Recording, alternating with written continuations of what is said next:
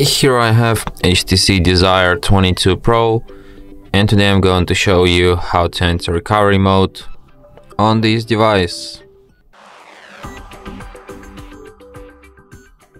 So to do this, firstly you have to turn off your HTC, and after it turns off completely, what you have to do.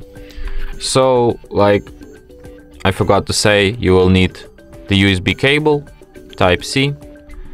On the other side connected to computer, and on this side connected to our HTC device, obviously.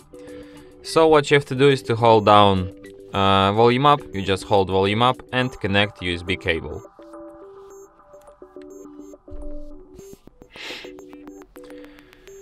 And just hold volume up until we enter recovery mode.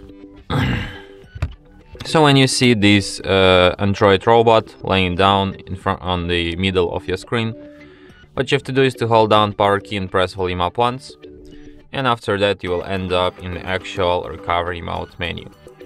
So here you can use volume keys to navigate and power key to select, and you have such options as reboot system now, reboot to bootloader, enter fast boot, apply update from ADB, apply update from SD card, wipe data factory reset, mount system, view recovery logs, run graphics test, run local test, and power off.